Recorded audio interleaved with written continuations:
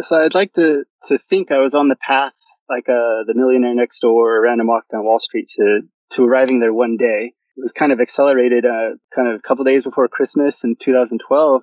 My dad woke up, turned around and grabbed his chest and apparently fell over, and that was it. So the next day, my brother and I were running his medical practice, but just overnight, really. It was living our lives to dad passing away. Then all of a sudden, like as the months went by and we started doing some forensic accounting, if you will, by hunting down tax returns, because nothing was written down. Luckily, he never threw anything away either. So we had 30, 40 banker's boxes worth of documents to hunt through. You're listening to the Millionaires Unveiled podcast, where you'll hear the stories and interviews of everyday millionaires. We'll unveil their decisions, their strategies, and their current portfolio allocation. Now to your hosts, Clark Sheffield and Jace Mattinson. Welcome back to another episode of the Millionaires Unveiled podcast. This is episode number 169. Clark, how's it going? What's going on in your world? Good. How are you doing? Anything new? Great. Nah, man, just plugging away. We had a crazy snowstorm here this last week in Austin, man. It was nuts.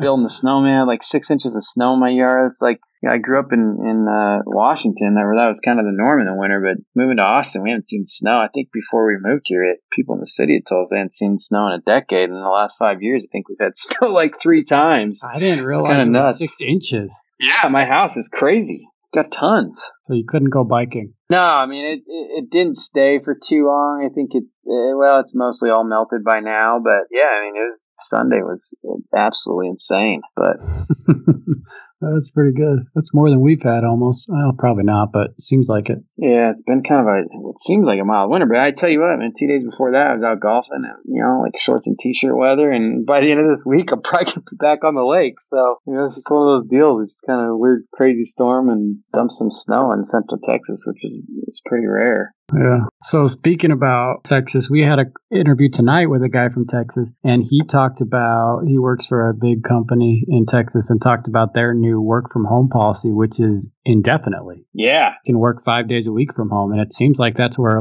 not a lot, but you're hearing it more often, right? A lot of companies are heading that way. Yeah, I think it's a very interesting shift on a macro and a micro level amongst corporate America and just companies in general, and even across the globe, and what effect that might have on real estate and investments and company performance for the future. And do people think about where they live and how they live drastically differently than they have in the past? There's an article that came out about, I think it was a Siemens CEO. They announced something, right? They got several 100,000 employees around the globe, massive, massive company. And, he made this comment. So the basis for this forward-looking working model is further development of our corporate culture.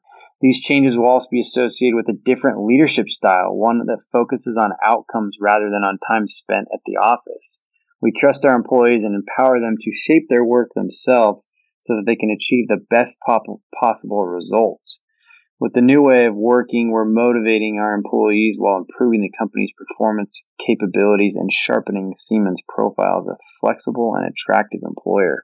So, Clark, you and I both have worked in environments where being at the office or at least plugged in at the office, one of those kind of unwritten rules that you always were there. And it was amount of hours at the office in a way more than, results in a lot of ways. And here we have, CEO of a major company with a massive paradigm shift saying that they're going to be looking at outcomes rather than time spent, which is just going to trickle down across multiple companies, and industries. And this will be something that I think companies use as a tool for recruitment.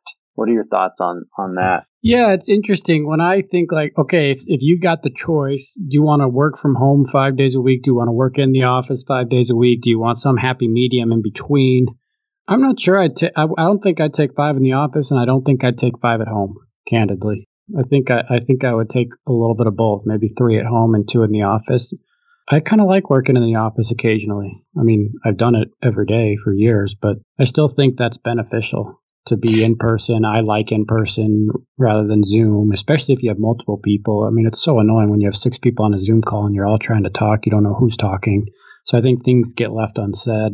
Body language is hard. So I think some combination would be my pick. Yeah, I'm with you on that. I really do value FaceTime. How much FaceTime and what kind of quality FaceTime, makes sense or not. I think just a lot of conversations that happen face to face, call water cooler talk or whatever that maybe you wouldn't have if you're not working in an environment where you do, and just some of the creativity that comes out of working near somebody too. But I'm with you. I think this hybrid model is here to stay, and I think a lot of people, especially in our generation, somewhat prefer it to maybe work in a more flexible environment. And I don't know that it's necessarily always working at home, but just maybe working, I'll be interested to see if there's some of these like micro pods like pop up. We had WeWork that went on a tear there for a while and redesigning office space for smaller companies. But I wonder if there will be something like that as well for companies that maybe get into these big cities and they create, somewhat like a hub and spoke where they say, hey, look, we'll lease a little chunk of space in this, neighborhood and this suburb and set up office space where people can go and plug in there, or meet there in that location if their team lives in that area versus everybody centralizing and commuting into the big city where it's an hour commute or 35-minute commute or whatever it might be for some of those people. Because I think that's what a lot of the gripe was coming to the office, right? It's like having to deal with a commute. Yeah, and that probably means then for a company that office space becomes cheaper too. Because it doesn't have to be as sexy. Totally. It doesn't have to be in as good of a location. It doesn't have to be under one umbrella. I mean, maybe it gets more complicated because then you have all this IT system stuff going on, but probably not. If you can work from home, why can't you work from a little random office? So, yeah, I like the flexibility, and I think it's cool that companies are taking that route. I think we've been so reluctant to allow for those changes, even if it's like paid time off, more vacation time, more time off if you have a kid, paternity or maternity leave. So I think it's nice to see companies showing a little bit more flexibility. I think overall corporate greed is hurting us in the long term. Yeah, totally. Be interesting to see and how it plays out. On today's show, we have Kevin. He has a net worth of $1.4 million and works in cybersecurity. He rebalances his portfolio once or twice a year, which is pretty unique for our millionaires. And he does not worry about paying the tax bill when he does that. He has about $500,000 in a taxable account, another $250,000 in a 401k, and he's got quite a bit in his home equity and some in a cabin. He started out making $8 an hour and tells his story about how he's grown his career. One unique thing about Kevin and his story is, one day he was going about his life, and I'm sure a lot of our listeners and people in society experience this. And the next day is sadly his father passed away. And so we get into how that all came about. He and his brother found themselves running the medical practice that his dad had the next day and trying to keep all the employees, on payroll and everything and trying to get the business sold. And really, really crazy story, but definitely one that I believe resonates with a lot of our listeners and a lot of people who experience, whether it's loss and, discovering unknown assets or what have you. And, Kevin's dad did a really good job in keeping all these documents. And so they were able to discover a lot of these things. And we get into all that detail about how he's been able to kind of roll that into his life and his brother's life and to continue to leave a legacy, that his father left behind them as it relates to living a frugal life and continuing to generate wealth for them and their family. Last week we had David. He currently works as a police officer after spending 8 years in the Marine Corps. After the Marines, he went into corporate America, then became a police officer and started investing in real estate. He also invests in gold and silver and does not really trust the market investments, but still does have about $300K in the market. So very fun interview with David. His net worth was $2.1 million. If you're interested in that episode, super interesting. Definitely one of our millionaires has a little bit more in precious metals than most. We appreciate you tuning into the podcast week after week. If you enjoy the show, we'd appreciate leaving a 5-star review on either iTunes or Stitcher to help us grow the show and continue to reach new millionaire interviewees. If you're interested in being on the show as a millionaire interviewer and one who's nearly there, please send us an email. Once again, our email is millionairesunveiled@gmail.com. Also, we have several multifamily and commercial investment opportunities for accredited investors at this time. If you're interested, please reach out. We'll jump on a call and go walk through our process with you. So without any further delay, let's get into the show with Kevin. Kevin, do you want to just give us a little bit about your background and what you're up to now? I guess for the most part, I've always been a a nerd slash engineer. Got into computers by accident by turning off and on a printer in 5th grade, and kind of what I've been doing ever since. And started at $8 an hour and now make a little over 60. So give or take. Wow. And what is your net worth today? Depending on the stock market or property values, somewhere around 1.2 to 1.4. It's all fluid, of course. Like most of it's it's cost basis adjusted. So I paid taxes on most of it already. And I try to every year or so raise that because the bulk of my net worth is in taxable accounts, not retirement accounts. Totally. And you've got a pretty unique story that we'll get into in a second. But how is that 1.2 to 1.4 invested? Primarily in like DTI or VOO type funds. I do kind of sell in and sell out sporadically, like once or twice a year. Well, some of that is just to raise the cost basis. I know some people are probably lighting their torches and pitchforks for me paying taxes, but I like the flexibility of being able to pivot if I see something I want to change. And if I'm afraid to pay taxes, I'll never be able to do that. So mostly at 500 in the taxable account, I got 225, 250-ish in the 401k, 30-ish in a Roth. Primary house, it's worth maybe 500. I've only got like 200 left to pay on that. Got a cabin. I own half of my brother, a piece of land that I'm actually sitting on right now doing this podcast with you gentlemen, and just some other odds and ends could be worth maybe 100K, give or take. Awesome. And before we get into how you've gotten to where you are now, I want to back up. You said you have 200 and some thousand in your 401k and you're in cybersecurity, right?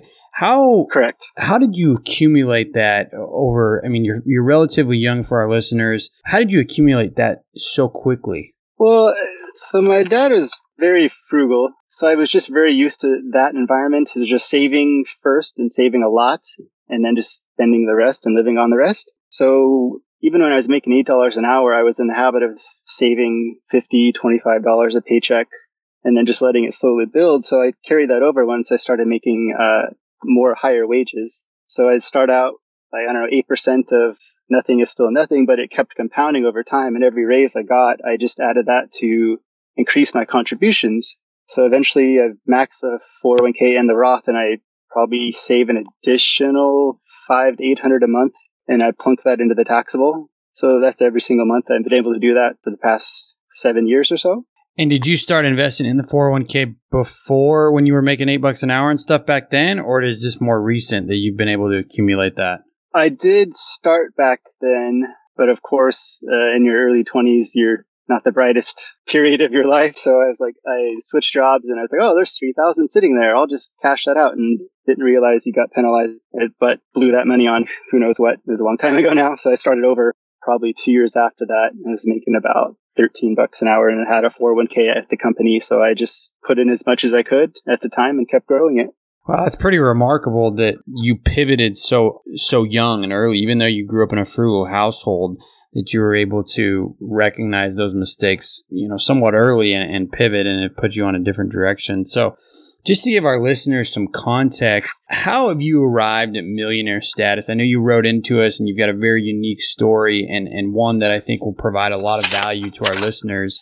But do you want to just give some context around that to our listeners and how you have arrived to where you are today? Sure. So I'd like to think I was on the path like the millionaire next door, or random walk down Wall Street to arriving there one day. It was kind of accelerated kind of a couple days before Christmas in 2012. My dad woke up, turned around and grabbed his chest and apparently fell over, and that was it. So the next day, my brother and I were running his medical practice with 3 employees and their families that were running. So my brother had luckily just graduated college, so he moved into my dad's house, started taking care of the horses, all the other ancillary stuff associated with that. Gosh, I'm getting a little flustered. So we were taking care of the people and the families. We started trying to sell the business, and we eventually did.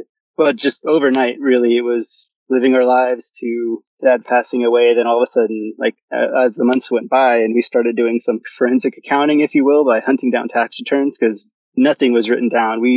Luckily, he never threw anything away either. So we had 30, 40 banker's boxes worth of documents to hunt through. So we just started calling all these people or all the investment accounts, etc. And eventually, in the end, we both ended up with, $500-600 in cash each, and then the properties and other random odds and ends. to get to the most of the number that I have today. Yeah, so that's more or less the story. It's just kind of overnight and lots of pain and hunting and reading and just dealing with probate. So I think it's probably the biggest thing I could urge listeners, anybody young or older, is write everything down. Don't be afraid to have those conversations with your parents or your children in this case. Like, there's nothing worse than not knowing where things are, but that having recollections of these things, it just turns into a witch hunt that drives you mad after a little while. And yeah, have the conversations. Yeah, totally. I can only imagine what that's like. So, I mean, just to give our listeners who may have not experienced that, had you had any of those conversations with your father beforehand, or was this just you're thrown into the fire, go figure it out? You kind of know where some of the things are, you know, roughly what's going on in his financial life and business life. With zero conversations, nothing. It was just one day it's cool, the next day it's different. Like life had changed like literally overnight, like that quickly. And yeah, so there was nothing. Like, trying to think of how did we find certain parts. Like, we were just cold calling people for a while. There was a credit union that we found a statement with his name on it for a decent amount of money. And we went to the bank and they pulled it up like, oh, there's nothing here. We're like, oh, wait a second. We have the statement. Like, it's just legitimate. Like, we have the statement in our hands. The lady looked it up. She said, hang on. And the manager comes out and goes, we had the social fat fingered by one digit. So if we didn't press with that statement in our hands, we would have missed out on $100,000. And we wouldn't have known about it for who knows how long. It's like unclaimed property. That's one of the many of the similar type of things like that. For whatever reason, he just had accounts all over the darn place. Well, I mean, Kevin, first of all, I appreciate you sharing. It's obviously not easy to do. So I appreciate you sharing and opening up and allowing us and listeners and anybody who's listening to learn from it. So thank you, first and foremost. My pleasure. How did you know where to start? Was it just going through those boxes? I don't know if he was married. Did your mom know? Or how did you know where to start? My parents had divorced 10 years prior. So my mom didn't really have any idea because being a businessman, he kept all his documents and records fairly separate, as you should, running a business, So we started mainly by every piece of mail that came to the office. We'd go through it together, and we had this flow chart, or it's like Microsoft Project, like a task list, and we'd write down every new statement that came in, if we'd run it to ground, if we hadn't run it to ground, if what was there, what was not there, was it closed 10 years ago? Because we probably called 20 places that it had already been closed. And then tax returns, like there's no hiding from the IRS. So tax returns were like the saving grace, and luckily he had kept everything. So that was the only place that we got everything was tax returns. And he had all the supporting documentation as well, right? Because it won't necessarily always tell you, hey, he's got $100,000 in a Vanguard account or wherever, right? But correct. He had the supporting doc that was maybe a 1099 dividend. Correct. You were able to help track it down. So we would have that. We'd have the tax return, and then we would be able to hone in where we needed to go. Took a long time. We had to go to the county and order like 15, death certificates. Because most of these companies, they want proof of the deceased. So we would have to mail in signed notarized documentation from the two of us with the notary and the death certificate for them to release funds to us, because the beneficiaries had not been set. But we were the only two heirs, so that was actually pretty simple, but it was a really huge pain in the butt. Because if the beneficiary had been set, all we'd have to do is prove our own identity, and they then cut a check, and it was piece of cake. So it took 5 times longer than any other person would have had to go through in that scenario. So were you still you said your brother just graduated college. Were you still working at the time? Oh, yeah.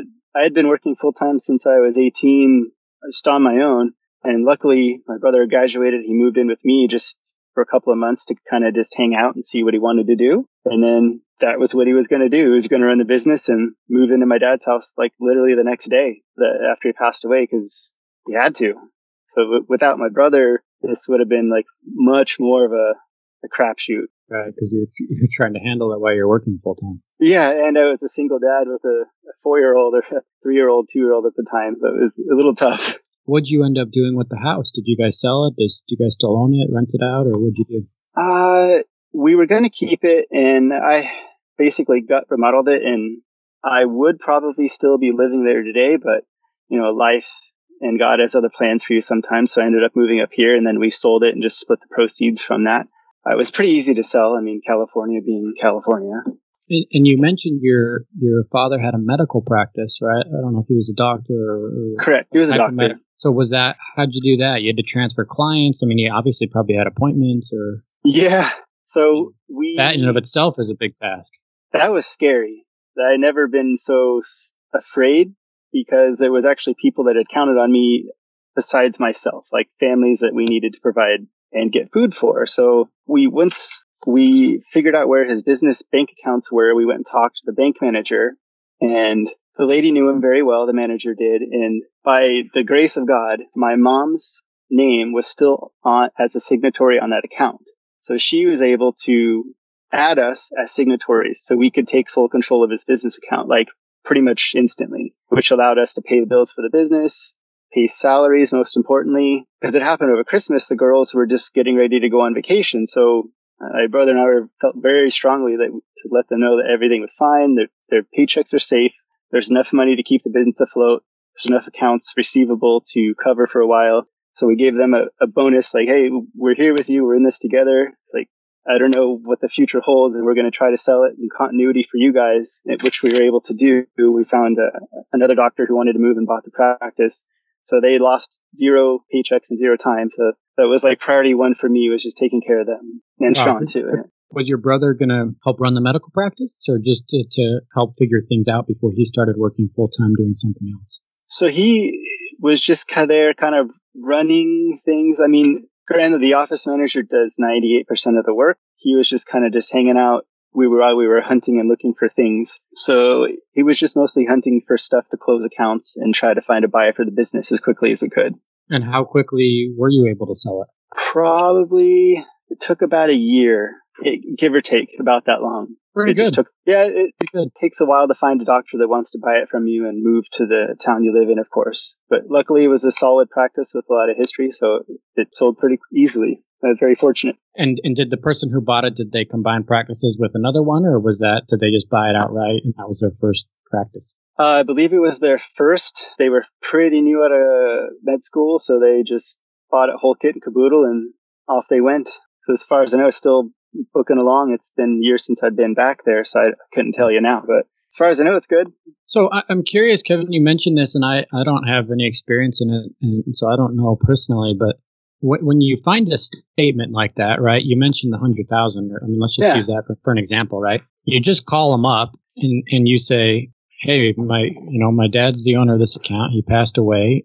Like, walk us through that process. How does that all work? Well, for the bank account with the one off digit for the social, luckily for us, a lot of these institutions had offices in our town, and he had been a business person in the town, so a lot of people knew him. He was outgoing, he was active, so a lot of people knew his name, which was very helpful. I am much more comfortable speaking to people in person because I guess I'm just good building rapport with people pretty quickly. So I would just go to these places and ask to speak to the manager or set up an appointment with the manager. Like, hey, here's my situation. You probably know my dad. He passed away, etc. And we just hammer it out. And if there was something we needed to do next for next step, they would walk us through it.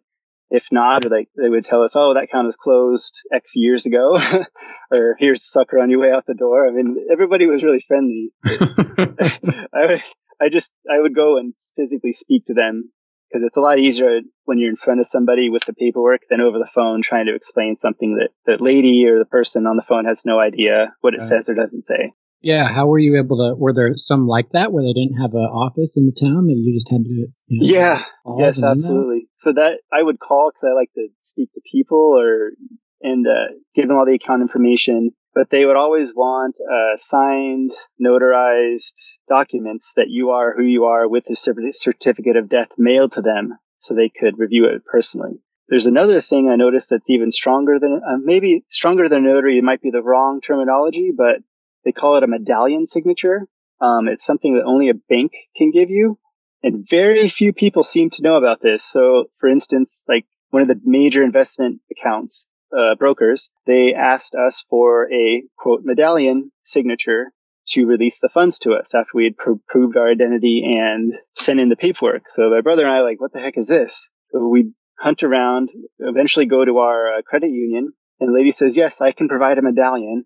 My medallion is only signable up to 250,000 or some number like that, because she can guarantee up to that amount. And so a lot of the bank managers don't like using it because I think it puts them liable. I'm not 100% sure on that, but they were very reluctant to give us the quote medallion signature or stamp. But we eventually got that taken care of, sent it to the brokerage house, and then they released the funds and gave us a check. Wow. How long did all this take? Well, since there was no will or trust, we got stuck in probate, and we flew through probate. And I say that very jokingly because it was still 3 years before we got the final probate paperwork done. So 2013, so it was middle of 2016 before it was complete. And that's just the probate piece. Like there was still property in probate, like the house and some cabin and stuff like that. The investment accounts, there's something called a TOD or POD, so transfer on death or payable on death. They call that the poor man's trust, where if you assign your account to TOD beneficiary, if you pass away, they just write a check to that person and it's done. So there was stuff that was TOD, and then there was stuff in probate. So we got stuck in the middle a little bit. That's the thing. Like, don't get stuck in probate. Like, if anything, like talk to your parents, have the conversation, make sure you have an idea of where to start. Like probate is the worst. And then it's also public record after that. Like, I don't know how many people want all their parents' lives or what they're going to inherit posted on every county website. Fairly private person, but anybody can go look that up now if they know what to look for, because it's there forever. It's public record. I would say you have a trust, definitely have a trust, and do the TOD beneficiaries is like number one. Yeah, it's a really good point. So thank you. I appreciate you sharing that. How many different accounts or properties, let's say, right? You mentioned the cabin, you mentioned the house. How many different things like that was there money or assets in? 10? Physical properties, I'd say 1, 2, 3, 3.5, 4, something like that. And then monetary or financial properties or assets, I want to say close to 20. Like it was just like if you had 25 different things you guys had to track down. Oh my gosh, yeah. It was just little sprinkles all over their own place. I don't know what he was thinking, but reading back through time, you can see like the evolution of him going through this broker, them buying extremely high expense ratio of funds. And then he would move to a different one. They'd get a little bit better. And then on the next one to get a little bit better. It eventually ended up at one of the big brokers that he would just purchase his own funds and he wouldn't have to pay all the loads and commissions. It was kind of interesting. Like once I started nerding out all through 2013 about investing, I could see the evolution of what he was doing, but he never cleaned up after himself. I'm sure listening, Dad, that curse you for not cleaning up because it was a pain in the butt. So did you have conversations at all before? I asked you earlier, where did you start, but did you know, hey, obviously you know the house, you knew of the cabin. Was there other things that you knew with certainty you had to start, or was it all just figure it out? For the most part, it was just figure it out. There's this, like, you might laugh at this story a little bit, but I learned there's this whole world of coin collectors, and it's called like numismatist. So my dad liked to collect coins, silver, gold bullion, like Krugerrands and stuff like that. We knew he had a coin collection. What we did not know was the extent of this coin collection. So we would open the closet that was always locked, and we never questioned it because we were adults and we don't need to go digging. So we find the key, open the closet, and there's like these plastic bins full of bags that look kind of like the 1950s bank and robber bags, And we'd open them up and there'd be just pounds and pounds of silver dimes or silver quarters. So he loved to collect the stuff he bought when we were born, just bags of, I don't remember the names of the coins now, but they're 90% silver and they're worth like $1 or something each, and where the face value is only 10 cents, right? So we had sold enough of these coins to the coin shop. So they're like, we can't buy anymore because you bought us out of all of our cash. Like, we're like, I still got like 20 pounds of dimes. Like, are you sure you don't want any more? It was just silly little things like that. It was a forced crash course in the world that I've never even dreamed of. Like, right. You got to go figure it out. Yeah. How Luckily, much was the coin collection all worth? How much did you get for all that? Did you keep any of it? So I sold most of the junk. They call it junk silver in lingo, apparently. I sold all of that for, it was like 40,000. Like, we're talking a lot of money. Like, I did it slowly over time, and it took a long time because finding buyers for that is difficult sometimes. So you took it to coin collections? You posted on eBay or both? I would go to coin stores and then sell it. And I built a really good relationship with the local guy, but eventually he couldn't buy anymore. So I would have to go out of town and sell them too and take a little bit of a bigger haircut. No, it's good. Sorry, I didn't mean to cut you off. It's so interesting. It's so interesting because there's so much that we're not mentioning that I can just imagine went on here, right? There had to have been a bunch of back and forth with you and your brother, right? What should we do? What should we keep? Should we keep some? Should we sell some? What should we do with the property? What should we do with the horses, right? Yeah. I mean, there's got to have been, and maybe you don't want to admit it, but there's probably some arguments there, right? Of trying to deal with it, or maybe not. I don't know. And then also, you're probably questioning yourself this whole time of, did we find everything? So that still haunts my brother today, because he has this vivid memory of seeing a box of something, and I don't have any memory of it, but he still brings it up, and he swears it's somewhere. So he doesn't have any clue. So I know it bugs him quite a bit. I've kind of let that go. I'm more than happy with everything that I've been blessed with receiving. And a box of something, meaning there was something inside of it, and that was valuable. But yeah, possibly. I don't even know. He doesn't quite know either. He just knows he saw a box at some point in his childhood, and there was a key, and my dad shut it when he walked in the door. Who knows what was in there? It haunts him, but I don't know. And I guess to jump back to answer your question about us having lots of conversations, we lived together, so we talked 24/7. And I really have to say, the strength of our relationship was the only thing that got us through this, because we really don't fight at all about much of anything. We talk through it. If he doesn't agree or I don't agree, we just say that and we move on. And thank goodness we agreed on 99% of everything as far as what to get rid of and what to keep and stuff like that. Without that, it could have been 10 years down the road. Well, you just hear these stories sometimes, right? And maybe it happens in bigger families. At least that's the ones that I've heard of, right? Is 4 or 5 kids and the parents pass away and they don't leave a will. And then you got people arguing about who gets what. And some kids are wealthy and some kids are poor. And it just becomes this mess of what do we do with everything and who gets what? Exactly. Since we've gone through this, my brother has kind of talked to some other folks or his friends that have similar situation kind of happen to them, or they just their parents passed away. I've seen families turn on each other for $5,000, and I can't even fathom that. If they really break apart your family over $5,000, my brother and I, we could have just destroyed each other. We're talking hundreds of thousands of dollars. I think that the amount of money is almost not relevant. It's just the person you're dealing with, and money does weird things to people in almost any respect. So that's just really a wild card.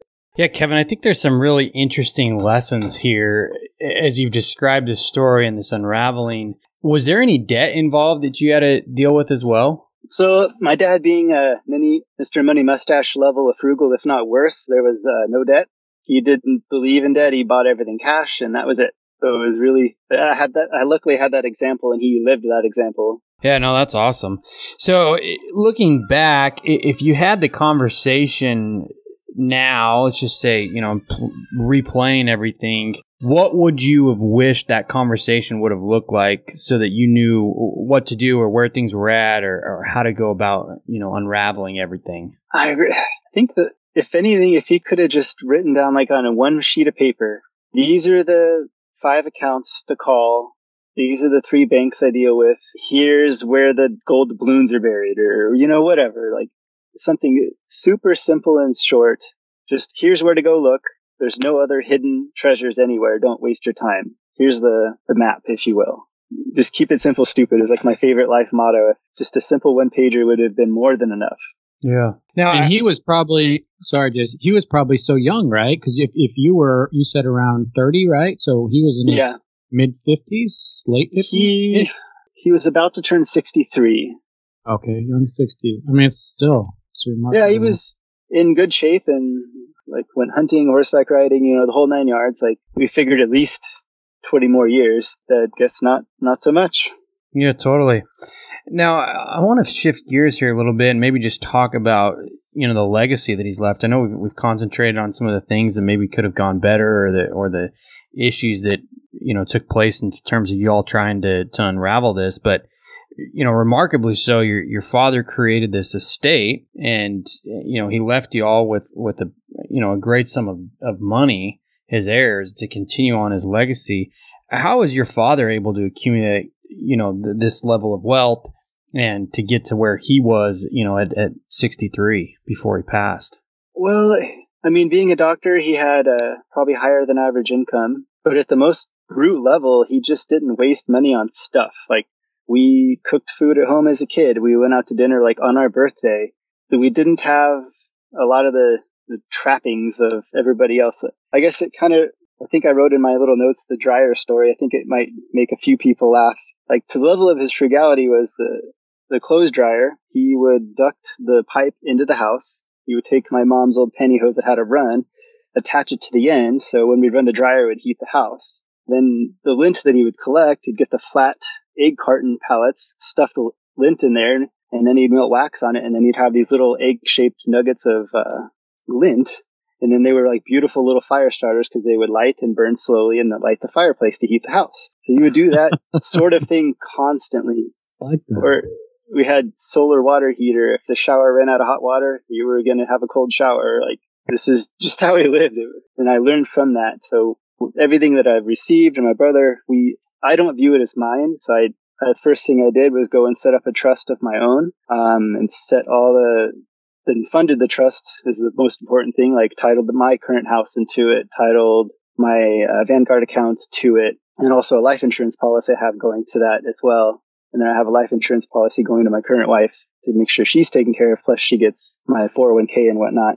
But I want to pass everything on as much as I can. Like, I live a great life with the salary I earn, so I don't necessarily need to touch any of it, and I try not to. I just want to push it down the road, like skip a generation if I can, and just try to do that.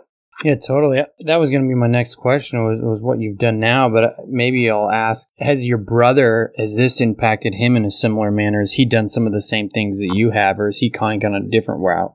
He has gone a slightly different route, more of the enjoying what was given to him route. But he doesn't have a family or a wife or anything like that to take care of, so he's just kind of frugally living and enjoying what he has. So I don't exactly know his plans for the future, but I keep guiding him directions and trying to get him to make it last at least as long as he can, if nothing else. Yeah, totally. Well, when you say he's enjoyed it, has he take vacations, bought toys, bought houses? What do you mean, kind of in that context? Just for our listeners to know, I think we've got two drastic realities of what happens, right? I mean, this is typical America world. When something like this takes place, we've got two big decision makers in this house, and one does one thing and the other does the other, right? Oh yeah, it couldn't be any more true. Like, I'm the hard-charging professional at work that does work. He's just kind of taking it easy and taking it slow and living his life without having to go to work all the time. So it's definitely at two ends of the spectrum as far as that goes. Hopefully that answers what you were trying to ask. Yeah, no, I think it's interesting, just, the two dynamics, right? And I think, as we move into, the next 20 and 30 years, the baby boomer generation, obviously, sadly, who's been the richest generation in America and, continuing to leave inheritances, there's going to be the biggest generational wealth transfer ever in the history of this country. And so we're basically just on the heels of all that taking place. So I think there's going to be a lot more people in your situation, your brother's situation, where they're going to inherit a large sum of money, whether they're in their 30s or 40s or maybe even 50s. It's going to happen. Absolutely. So, Kevin, getting back to you and what you want to do now going forward, you mentioned that you've got this grand plan to maybe have this skip a generation and whatnot. Do you have a target, passive income goal or net worth goal that you want to get to? I don't have a goal specifically of what I want to get to. I do prefer dividend style investing. So I think if I could cover or maybe 40,000 a year in dividends being paid, I think I could probably tone back on work a lot more or just have my wife stay home. I think she would enjoy that, but she's in the medical field as well. So she wants to help women give birth to babies. So if I can help her realize that dream, I think that would be pretty noble and make her happy, and happy wife equals happy life as well. I keep hearing. Yeah, totally. Do you have plans to retire early at all? So in 2013, when I was sitting on the money for a year and reading pretty much the entire internet of finance, I got into that community. I discovered Mr. Money Mustache and all the other guys. And I had those lofty goals at first. And I eventually ran across a retirement calculator called Prelana. If anybody, it's a free version that I've used. They have a nicer one, but you can plug in like inflation, nominal returns, real returns. You can inflation adjust your expenses. You can put in your funding sources. Like, it's pretty in depth. But I was able to play around with that and come to a number where I could almost do it. But then I kind of realized, like, I don't want to retire because what am I going to do? Like, I'm an extremely active person. Like, I need shiny objects or I would just go mad and gnaw my arm off. But it's nice being independent, but I don't have any natural plans to retire early, I would say. Yeah, I want to follow up with what you just said about how you took a year off, and it's something you mentioned to us before when we were chatting before the show, that you got the money right, and then you waited a year to do anything with it as you were learning. And I just thought that was really good advice. Is that something you just learned on your own? Did someone give you that advice to do that? Or it was a year, right, before you decided to do anything with the money that you received? Yeah. So I wish I could take credit for the advice. I had heard it somewhere. I don't know exactly where, but it was along the lines of don't make any rash or sudden changes once you inherit or get a large sum of money, period. Like, I think it was reading a bankrupt lottery winners article of some kind somewhere. So I figured I'll just learn. There you go. I think yeah. I've read some of those, right? Yeah.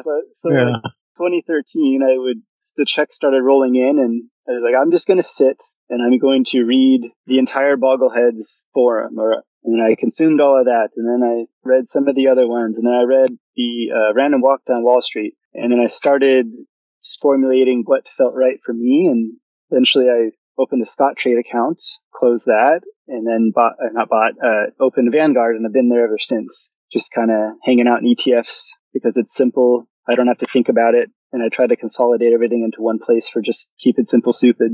And you mentioned you set up a trust and you want this money to last, right? You don't view it as your own. Do you keep it in separate accounts? Do you keep it segregated? Are you less risky on your investments with it, or you just say, hey, I'm gonna invest it the same way as I would invest my normal portfolio? So the trust is set up. The trust has its own checking and savings account, and the trust owns the taxable account of Vanguard in its entirety. I control it, and I can do anything to it I want, take money out, etc. But it's all owned by the trust. Regarding how I invest it, I'm a fairly aggressive.